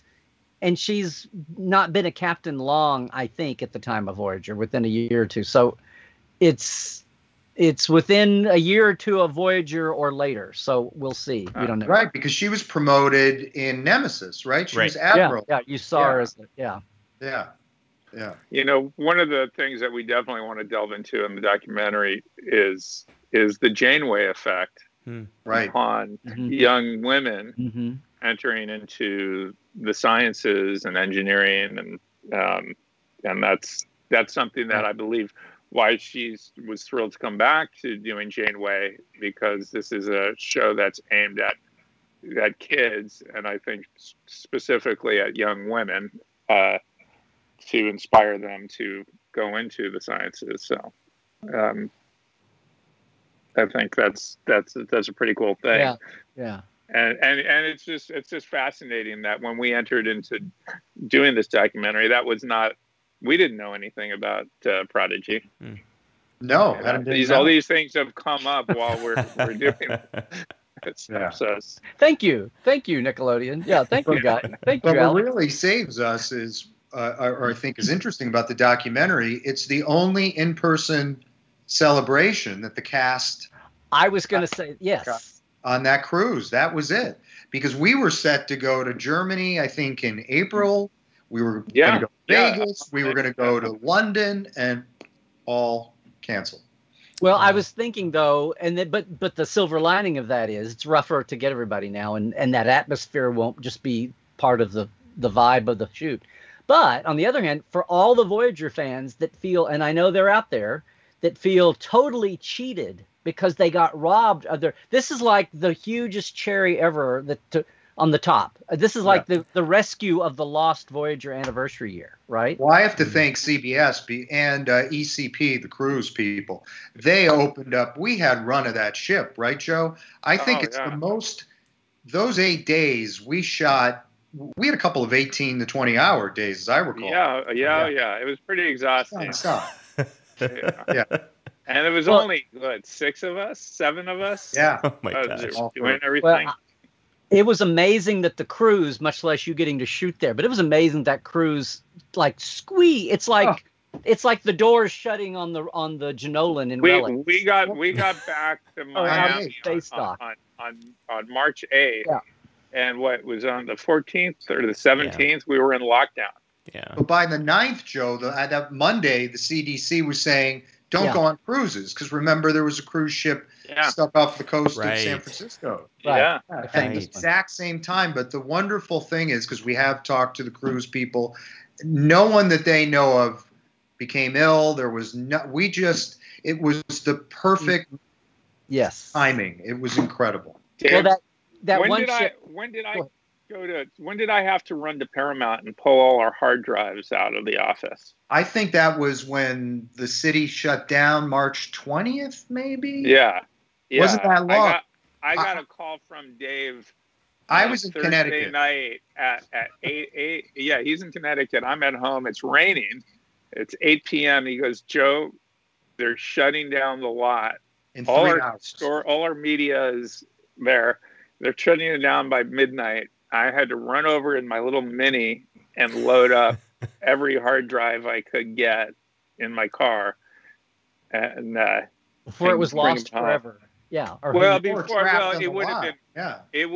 have been locked up for 6 months, and we were coming out with the captain's collection. I had a bunch of work to do for that. Wow. We added extra interviews for that, but we had a lot of things. Hurley. Yeah. Matter of fact, you've seen the extended Maury Hurley interview in that. Oh, that was precious. Yes. Yeah. So have you been editing the footage that you have during the pandemic? Since you were able to pull some of it, have you been working on it, or has it just been sort of transcribing it and going through it? Yeah.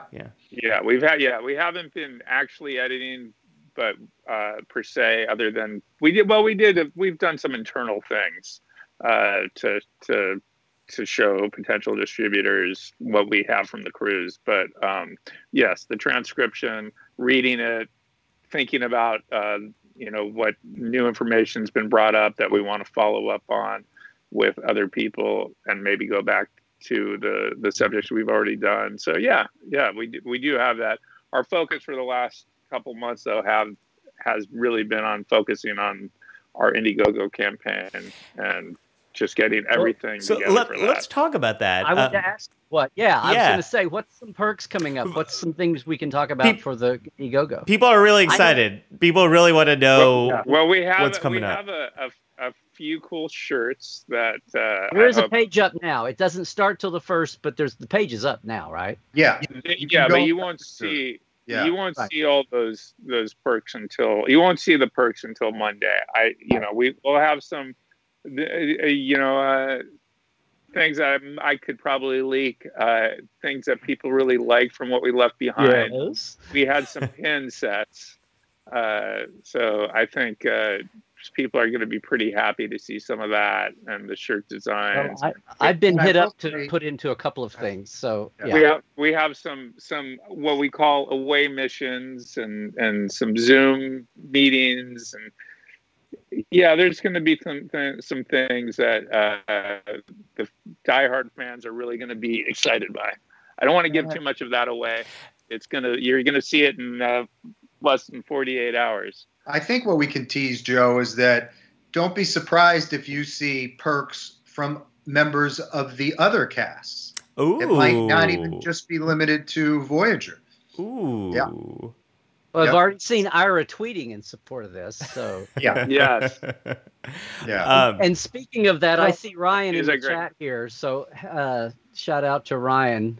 Great. Who's Ryan T. Husk, who's helping you all out with that, I know. And Joe, I think we can discuss. We can tell them what we're working on with What We Left Behind.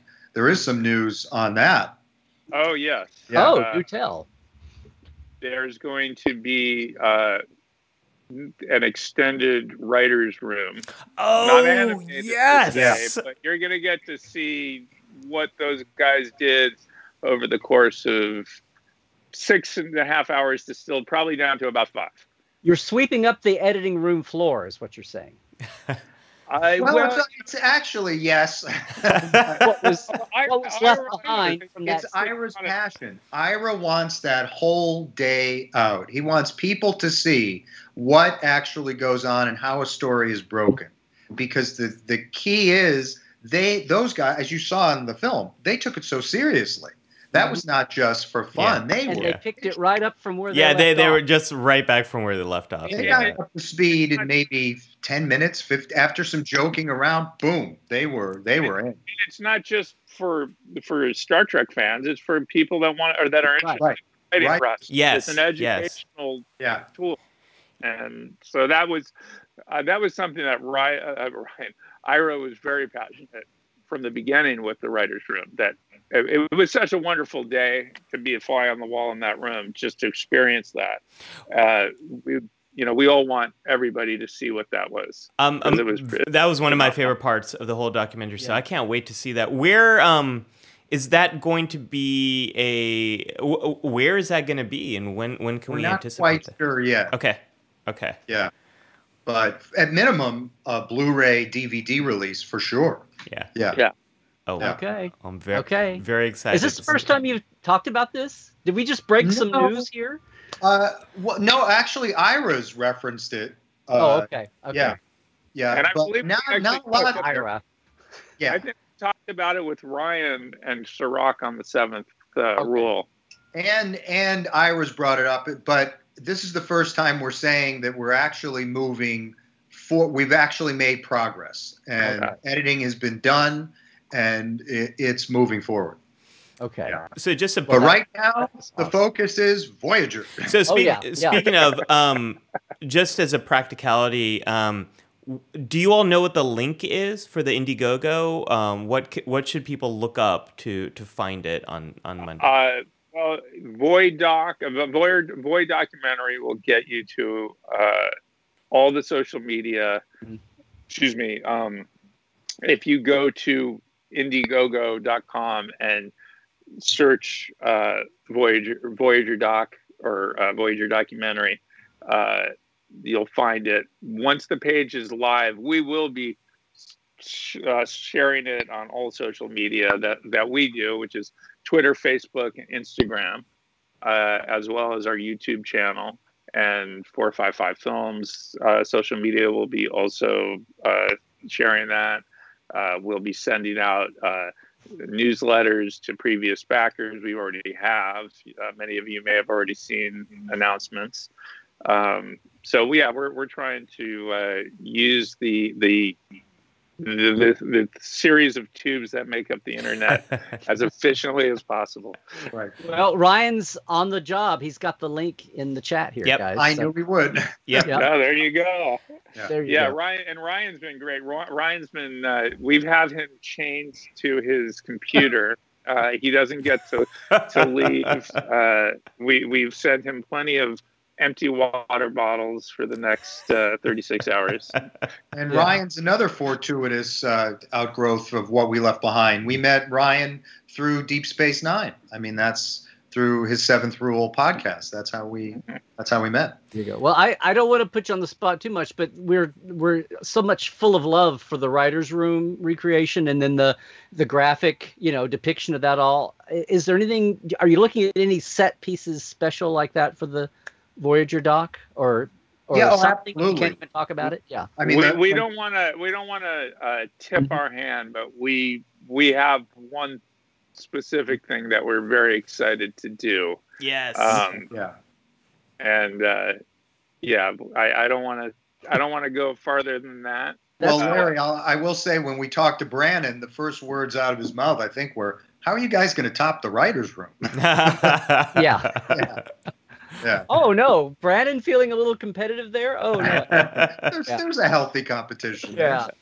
So I don't want to put you on the spot either, but I'm also going to. We've had a number of questions in the comments section about the inevitable other flagship UPN show, Star Trek Enterprise. Any idea down the road if you all would like to explore that? I will say a resounding yes. Wow. And yeah. I love the guys in Enterprise, especially Connor and Dominic, who I've gotten to know very well over the years. And we explored Enterprise and the captains, certainly, to a certain extent. But I think that's a fascinating story as well. Yeah. You'll get a good quote or two out of John Billingsley. I mean, oh, yeah. And Scott Bakula's terrific. I mean, all of them. Well, I will say we have to go with our Indiegogo campaign. We'll have a pitch video that will be part of that, and there will be something in there that speaks directly to what you just asked. Yeah. Oh, you're making our dreams come true here today. The thing about Enterprise, I think all the series have this, and definitely with Voyager, some of the stories about Kate and Jerry and Seven and Janeway and all of those have really come to light, and it's been really helpful to hear the actors involved kind of talking about that experience. But with Enterprise, so much has come to light about the studio's pressure and how the studio was seeing Enterprise versus the cast versus the crew versus the writers. And I would love to see that story told and come together, because it's really in bits and pieces, DVD footage here, interview here. It would be a documentary for Enterprise just would make so much sense. Yeah, I have a lot of love for that show, so I would say it's very, very possible. So help us with Voyager, so we can move on to Enterprise. Well, and Voyager needs any more, talking points. But yes, that's the icing on the cake. Make it out of this and move on down the road. But I don't see how I couldn't do it. I mean, I've done the original series with Bill. I mean, certainly done a lot there. We did Chaos in the Bridge, What We Left Behind, Voyager. How do we not continue with Enterprise? Yeah. And speaking of, you sold me. Yeah, I'm right here. I'm green-lighting it right now. Yeah, right. Thank you, Larry. Anytime. How can people help? What would be the best way? I know signing up for the Indiegogo. What can people do to really help the Voyager documentary? That's really it. And then retweet that link and spread the word, right, Joe? That's what we need. Definitely. We'll be, share the pitch video when it comes out with people, because that's messaging from us and the cast of Voyager, to just share and comment and keep the conversation alive. We'll be throughout the campaign. You'll be seeing messages from various people affiliated with the show, and from Star Trek, the broader Star Trek family as well. So we're going to try and keep everybody entertained and keep the word up, and we hope that you will help support us in any way that you can. And I don't remember any restrictions this way on DS9, but you're global, right? Everybody around, because we've got a lot of folks across the pond both ways right with us right now, but it's global. Absolutely. Everybody around the world can jump in and Correct. get perks and donate. You know, and all- and, yeah, and we yeah. understand that, this is a tough time for a lot of people. So, if you can't support us through a donation, we totally understand, but you can support us by spreading the word and letting as many people know as possible. Yeah. One thing that, we've done 2 previous crowdfunding campaigns, one for the love of Spock and one for What We Left Behind. And both times we waited until the day that we launched it to get the word out. And it was great, but we kept hearing from people. I still read comments. I wish I had known this was happening. I would have contributed. And so we hooked up with Ryan, and Ryan said, no, you got to start getting the word out. Mhm. Ideally, we would have been getting the word out in December, but we started on January 1st. Takes time to get all your ducks in a row. And, he's really done a great job of letting people know this is happening. So now that it's going to happen, hopefully a lot more people are going to know than the previous campaigns, and a lot more people are going to be able to be a part of it. And that's always a rewarding thing for us as filmmakers to have that involvement and passion from the fan base, from the people that want to see this project. Well, Larry and I are going to do everything we can, and the whole community here, about getting the word out. And Joe, I was just going to thank you guys. Yeah. well, we're going to thank you for. Thank you very much. I want to thank you too. The Star Trek family. I'll just do a picture real quick. I've had Lolita on the Trek Files a couple of times, and some more to come. And I want to sit down with you guys on the Trek Files too, my podcast. So, so anything we can all do on and everybody out there listening and watching. And we have to give Lolita a great shout out, because this wouldn't be happening. We couldn't do this without Lolita's involvement, and she's helped us with so many of our projects. And it's just been great to work with her as a producer on this and interact, because she's in my mind, she's Star Trek royalty. She's been there from the Next Generation, working directly with Gene Roddenberry, and it doesn't get closer to the source than that. So, yeah. Joe, Dave, thank you for being here and being so generous with your time and being part of our community. We can't wait to see this.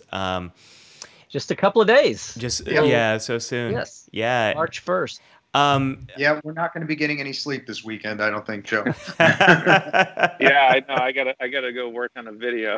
In a few minutes. And Joe, everyone's sharing so much love for your shirt. We got a lot of love, especially for NASA right now. So people are loving your shirt. I love NASA. any last things you all would like to say before we wrap up? Just.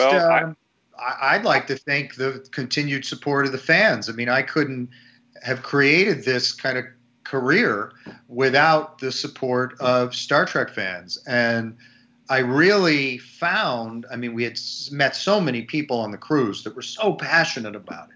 And then I found, with the cancellation, I really missed that interaction. I mean, Larry, we've become friends with all of these people. And, we couldn't do it without the fans. That's it. And in the last year, thank God for what we're doing right now. There's YouTubing, but there's just the whole Zoom ability here, or whatever the channel is, just for all of us to stay in touch this way. Yeah, it's helped. Has been amazing to keep civilization moving along, much less fandom. But but here you are, that you didn't have to put everything on ice for a year, that you've actually been able to make some progress. And we have, definitely, Yep. That made 2020 memorable for me personally, being able to be busy with something that I enjoy doing. And it gave us time to work on the Captain's collection, Joe. We had a lot of fun doing all the special features, for that. Why don't you take a minute just to tag? You mentioned that twice. Is it a recut? You're doing some new footage? Well, we remastered all the films, and we got all the all the special features that were done at the time, and those are all put on Blu-ray, which none of those films have been Shout seen. Factory. Shout Factory. And we put together additional over 2.5 hours of bonus content, which is really extended interviews with Grace Lee Whitney, Walter Koenig, Sally Kellerman, Patrick Stewart, Maury Hurley, Gary Lockwood, Ira, actually, Melinda Snodgrass. Who am I missing, Dave? I mean, that's a pretty good list. So essentially, it's the 5 episodes of the Captain's Close-Up, and probably one of the most poignant moments on the documentary, on the Blu-ray, is Still Kicking. We have the extended version of the conversation between William Shatner and Christopher Plummer. Yeah. Who just recently passed away, and that's never been seen. So there's a lot. And that was the first thing I ever edited for Dave. And even the first documentary that I did with Bill, Gonzo Ballet, is on there. So it's the entire Shatner documentary collection all on one Blu-ray. Scott in our comments is saying the Captain's Collection is tons of fun, and he really loved the extended Shatner Plummer time. So that I haven't seen that. I'm gonna have to pick that up. Shout Factory has been so wonderful in distributing this. Shout is awesome. Yeah. They distributed What We Left Behind, right? Mm-hmm. They've been wonderful. They did. Yeah. And they're distributing the new Nichelle Nichols Woman in Motion. In Motion, about Nichelle Nichols' influence on NASA. Oh, wow. Which has been really under promoted. We were just talking with some people recently about how no one knows. A lot of people have no idea about that. So wait till you see this film. It's a wonderful documentary. I just saw it like in the last month. I thought it was fabulous. Yeah, and I see Ryan's got a Captain's Collection link in the chat here too. So awesome! Thank you, Ryan. Good on you, Ryan. Well, we're going to return the thanks. It's from the Star Trek fan side of things. Thank you for preserving, thank you for being the living witnesses and bringing these stories together in a way that we can all have and hold on to and cherish and share. So thank you for everything you've done on all the past work and the work to come. Thank you, guys. Absolutely, guys. Thanks a lot. Yeah. All right. It's been a lot of fun, too. Thank you, everyone. Glad we got it all wrangled. Yeah, guys, make it so, and live long and prosper. You too. Bye, everyone. And bye, everyone in our community. We'll see you next week. I hope you enjoyed that. Ali, are we gone? Have you been playing music? We can do a wrap up. Joe and Dave, if you want to take, there we go. And we are back to Larry and I. Larry, that was a ton of fun. And Larry, how did I lose your audio? What just? Oh. There you go. You're back. Okay. No, I said, we had this huge argument, guys, and Ollie's like, guests, Voyager, watch along. What are you talking about? And I said, no, it'll work. Trust me. Oh, that was so much fun. That was awesome. Yeah. No, we wanted to help support the doc, and I said, well, let's try to find a way that fits, if not our normal routine, what do we do a watch along? And it was just amazing that Living Witness is a wonderful story about getting history wrong. Yeah. Documenting gone wrong, and B, it's a Voyager, so it was like perfect. It was Glinda says live long and party on. I love that. How have I not heard that before? That's awesome. Larry, that was Dave and Joe were so lovely and so grateful to have them on. I know Lolita was going to join, but Skype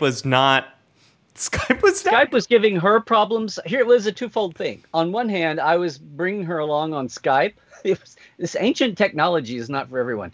But on the other hand, of all, they've been doing a lot of, they've been, as they said, they've been trying to promote the Indiegogo ahead of time, more so than they've done ever so far. And they've got Ryan on board to help with that. And it's like, yes, let's do what we can to help. But of all the it's mainly been Dave and Lolita doing them. Not that Joe can't, and he's been part of the team for 10 years, and he's a big part of that.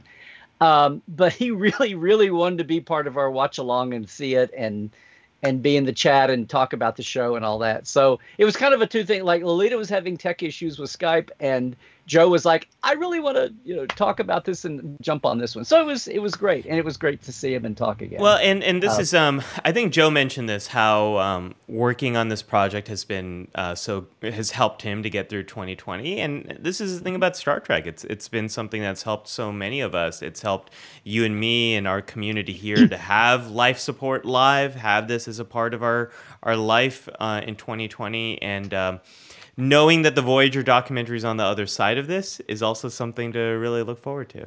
And I feel like saying right here, we famously now talk about how this whole thing began as a panel pitch for WonderCon, which is like the junior edition of San Diego. Yeah.